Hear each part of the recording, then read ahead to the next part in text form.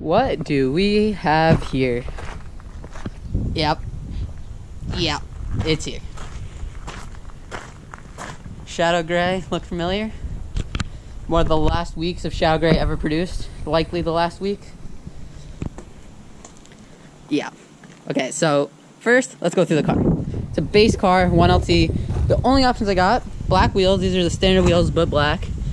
Red calipers, bright red calipers to be specific, if you don't know the differences, and red seatbelts. But in order to start a video with a C8 Corvette, you know what you gotta do. Stradman, learn a lesson. Come on, guys, come on. So when you start the car like that, I've learned now that none of the screens stay on. So what you gotta do is press the brake, start, and the screen comes on. It is quite hot out, but we gotta show you that motor. With the C7, it was as easy with this. It's just in the back trunk. There you can see the 6.2 liter V8 doing its stuff. C8 owners, make sure you don't put anything back here. It gets really hot. Your dipstick is right there. And that's about all you need to know on the outside. Okay, so excuse the absurdly loud AC, but the whole quality of this car is just way better than the C7. Even the way the doors close, just every little thing. The gear selector is pretty cool. I missed the stick. But here's the squircle. One of the things I thought would be really weird, but I actually really like. 16.7 miles a gallon. The car's been warming up for like 15 minutes. I wasn't paying attention. I had to do something quickly. And it's still at 16.7 miles a gallon. And that was in the city. On the highway, we're getting 29.5. It's pretty insane. And the modes are even more insane. So this is my mode. And that's how I have this set up. When I want to go faster, I press Z mode. And there it is. It's like a computer game. The whole car, I love it. Now I'm going to take it out of Z mode because we're just going for a quick little drive. But the way the screen's configured, so how that configurable, there's touring. Let's put it back into my mode, and then we're good. Now let's just go for a drive. It's going to be a quick drive. The first little things. Here's the red seatbelts I was just talking about. The rear view of this car is absolutely awful. It's really bad. But the side mirrors are much better, and the front's so much shorter. It's a lot easier to park face in than the C7. The controversial switches, I really like them. I think they're pretty easy. But let's put that thing on Android Auto. Oh wait, it might not work because I don't think my phone's in the car. Might work, I don't know. Let's get ready to go, and I'll see you guys in a sec. The thing I'll immediately say I don't love is the scale of the back camera. Stuff looks like it's coming up much faster than it actually is, at least in my opinion. The DCT, so far, as you can probably see right now, the car has 708 miles on it. The car was picked up from Hendrick Chevrolet in North Carolina, and they're an amazing dealer. They got the car really fast. Shout out to them. If you're looking for a C8, get on their wait list, and you guys will not be disappointed. The customer service is absolutely phenomenal. Could not be better. But yeah, the drive back was great. The C7 drove great down. We had to drive it down to trade it in. C7 drove great. This car drove that much better. Just the steering, the ride, the power, miles per gallon even. But yeah, it's just ridiculous. You gotta watch it carve these roads. I mean, I'm not going fast, as you know. This is not very big roads. The people I know since I was little live right here. Don't need to hit anybody. But the C7 would lean as you go into a corner. That's just flat, flat, flat, flat, flat. And that's it. Just flat. There's nothing, there's no road lean or anything. Obviously, I'm not going fast. I'm going 30, but you can tell a normal car, you do that turn at like 20. That's like 40. It's just flat. And that's in my mode, which is just regular touring suspension and engine. So all it's really changed is the steering and the exhaust. And I changed the brake feel a little bit. I like the sporty brake feel. I have in the middle setting. I haven't tried track yet, but I might. I just figured it seemed a little dumb to have that aggressive braking. But the brakes are amazing. I had a little squeal when the car was new, but now that they're broken in, it seems to have gotten away. Quality issues, nothing really. Some like weird electrical bug where when I started the car once, both trunks opened. The roof makes a little noise sometimes, but the quality of this car is just so far beyond the C7, it's unbelievable.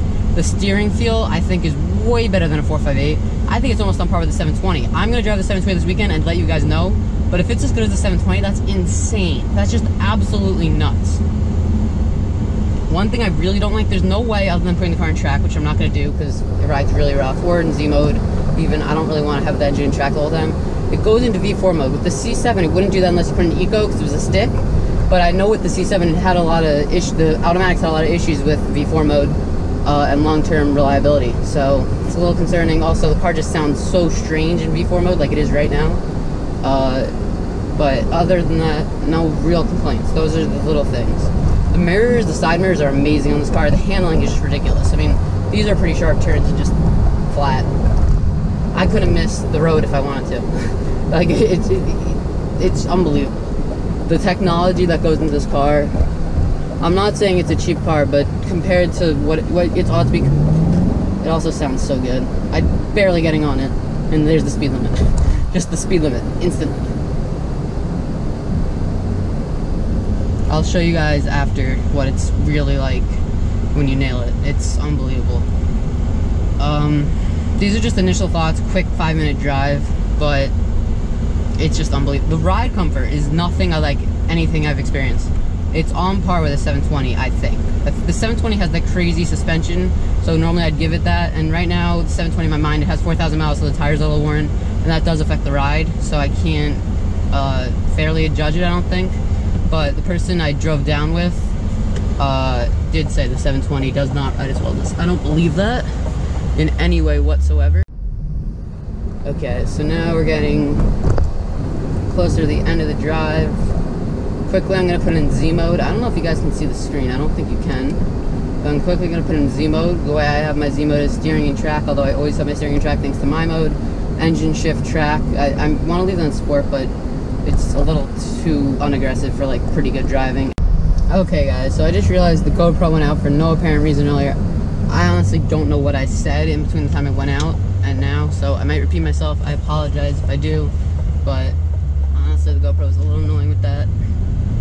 But what I did was I put it in Z mode, I did a full launch, and basically talked about the differences between this and the C7. So the C7, I just realized I'm in touring mode, that's why the steering's so light. Oh, that's annoying. Okay, now I'm in my mode. Now that feels good. I'm going to put it in Z mode at the stop sign as long as there's no one there. I'm not going to floor the car around anybody. I'm not even speeding. I'm just getting to the speed limit. But it's not something I want to do. But yeah, around these turns, it just devours the C7. It just kills it. It's just not even close.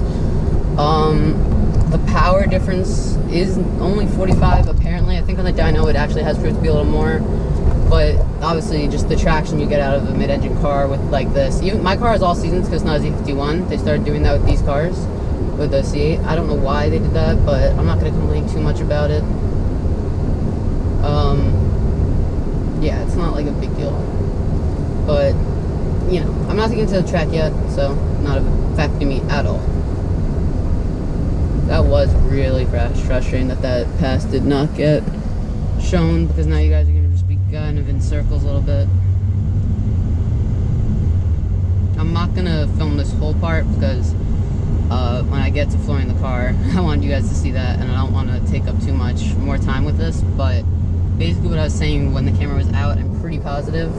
I was talking about the C7 and the reason it was sold again, and it's basically its own greatness. It appreciated, and it got sold. It was that simple.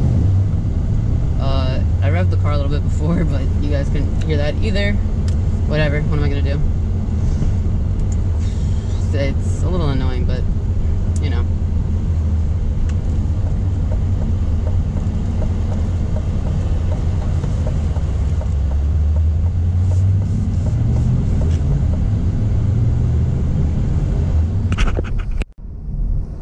So when I was filming earlier and you guys didn't hear it, I was talking about the DCT, and it's got some quick shifts in it, but I don't think it's as consistent as the McLaren, or actually even when it's on as fast. Like, here's some downshifts.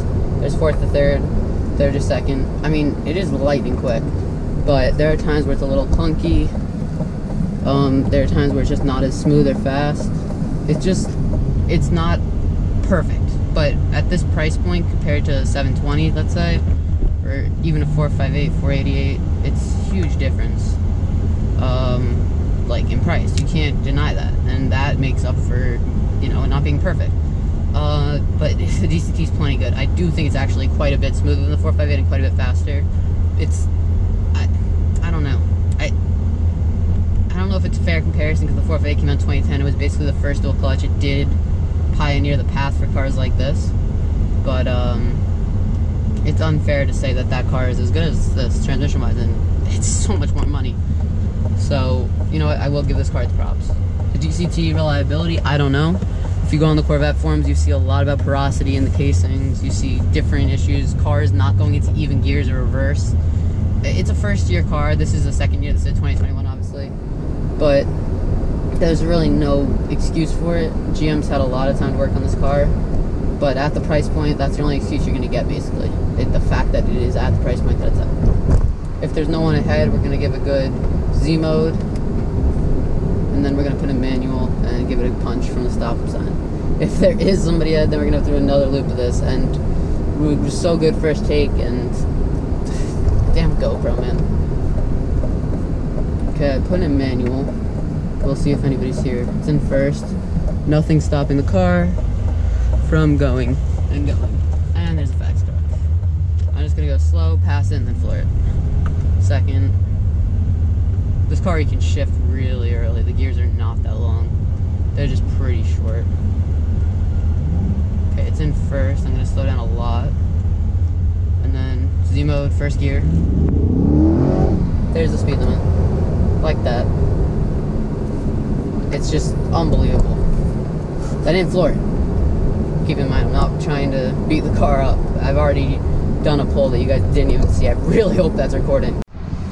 Okay, so even after all of the screw-ups from the GoPro, I think we still got a good video. And the car's running at 196, which is a little warm for it. So I wanted to give you guys some revs, but I'm not going to rev it too hard. So if you guys want to hear it, I'll put you out by the exhaust. That's 4,000. Car, as you can see, red line's over 6, so it's not bad. The whole infotainment screen is really, really good. I mean, you could literally do anything. You have your Wi-Fi hotspot. I have a Samsung, so Android Auto. Everything's just pretty good. Yeah, that's all I could say. But everything. The car's just perfect. But I guess you guys know that already. So basically, the C8 is here. It is ridiculously fast. It was an amazing decision, and yeah, it has its little imperfections, but I mean, what car are you going to buy instead of this? I really want to know. You guys drop in the comments if you have something that has the same price point as this, and this stupid used market right now, that, I mean, there's a reason this car has a wait list. People have now waited for 3 years because there are people that didn't get on the 20 list or the 21 list, and I feel so bad for those guys, but you just got to find the right dealer. Kerbeck is a good dealer. McMulkin's a big dealer. Kerbeck just sold, though, so there'd be a little figure out there. But McMulkin's a great dealer, but I deal with Hendrick Chevrolet. They would be the best bet for me. McMulkin's a huge dealer. You might not get this. You're going to get the great customer service still, and you should get a car in 8 months. But if I were you guys, I'd order through Hendrick Chevrolet if you're on the East Coast in North Carolina. It was also a great trip back. It was an easy way to break in the cars. You guys just saw it already at 700 miles. Basically, I love it, and let me know what you think about it in the comments below.